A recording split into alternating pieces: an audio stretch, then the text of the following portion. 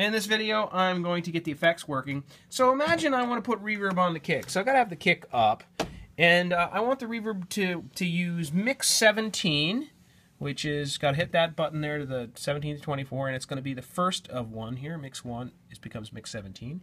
And I'm going to turn it up to unity, which I've done. And so it's post, but I need to make it post fader. So I click on the button, and I make it post fader. It's all defaulting to pre right now, so let's do all post. And that will put the kick drum on mix 17. Now let's get to the master of mix 17 and actually turn it up. So if you go down here and we pull up mix 17, and I want to bring up mix 17's master. I'm going to turn it on because it's been goganized. And I'm going to name it verb. I think that's what the assignment requires. Whatever the assignment requires is what you got to do.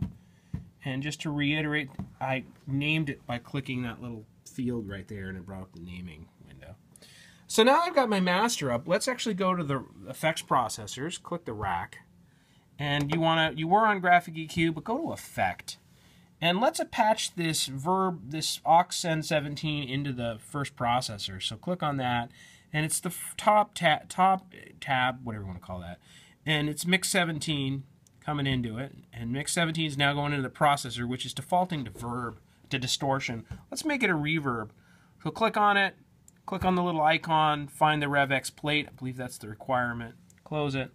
Let's take the outputs of that reverb and send it to channels 19 and 20. I think that's what the assignment says. It is. So this over here is the out patch. Click on that. I'm going to put that on channels 19. So I've got to select channels 1 through 32. Find 19. Oops, I didn't click the right one. Find 19. It's there.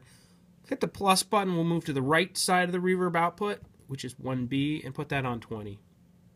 So it's now going to channel, it's now returning to 19 and 20. So we go to the second layer down here, 17 to 32. Bring up 19 and 20, 7 to minus 20. And before we do that, let's actually link these returns. So whoop, channel job over here. Go back into our link, channel link. Select 19 and 20. We'll go out of that channel job now. And now we've got 19, 20. We'll put it minus 20.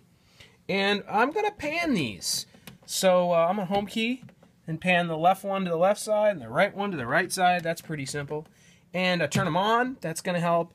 And whatever the thing requires you to name, I think it requires you to name them FX, L, and R. So we have to name these inputs. To do that, select 19, go up to our patching page, and there's the name window. And clear, name it FX, L. And I want to put a space in there because that's how I am. And let's select the right side.